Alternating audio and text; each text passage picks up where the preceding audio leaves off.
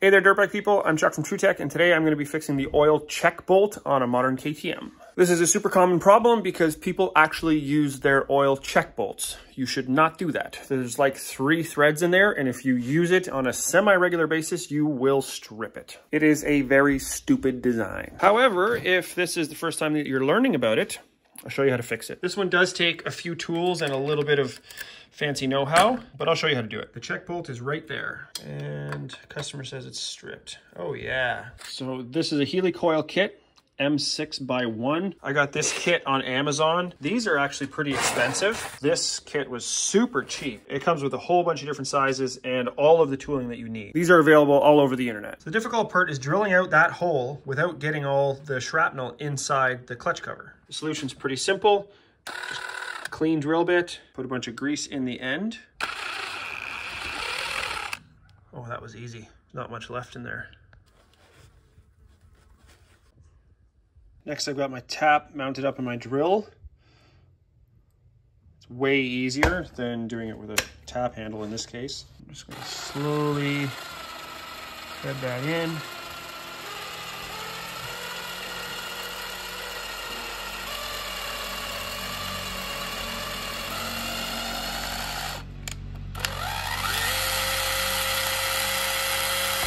Go. You can see it's all stuck to the end of the tap. It also doesn't hurt that there's a positive oil level in here, so anything that goes in there is coming out. And you can see that there is a little bit of stuff getting washed out of those threads there. Now I am going to lean the bike over and let this oil level get below that hole, and then I'll put the heli-coil in.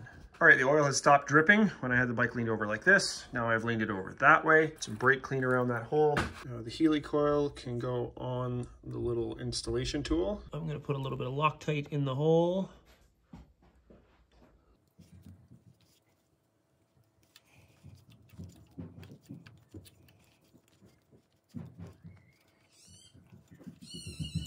So basically I put some Loctite in the hole and I run it in until the heli-coil is just a little bit in from flush, because I want that copper washer to sit nicely against the case and seal that up. Now this is the most important and the most critical part. This little tool is designed to break the little tab off the end of the heli-coil, and if you drop that into the motor, you got to pull the clutch cover off it. Here's that little tab. If your eyes are good, there's a little notch in it. So that little tang at the end breaks off. You got to break that off, pull it out. I find these tools often need a little bit of modification. I actually made my own tool for that years ago, and it works really well. I just dip it in the grease. I know you're not going to be able to see what I'm doing or feel it, but basically I'm just going to stick this in, rotate it.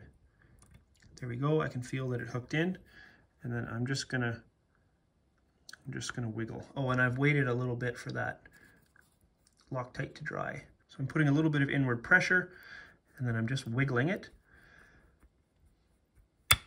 Okay, it broke off.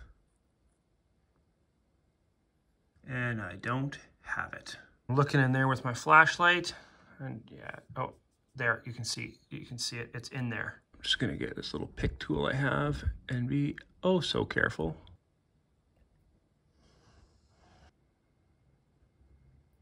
There's the proof. You've seen it.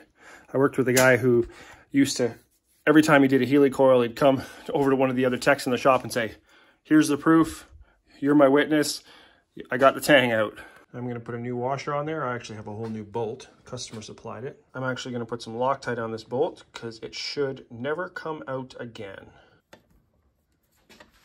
All right, lesson learned. Don't use the oil check bolt. Put in your 750 or 800 mils. It's really not that picky. It's just a transmission. Put in your oil. Good to go. Don't forget your brake spring. That can be a pain. I just get it started like that. Boom. Done.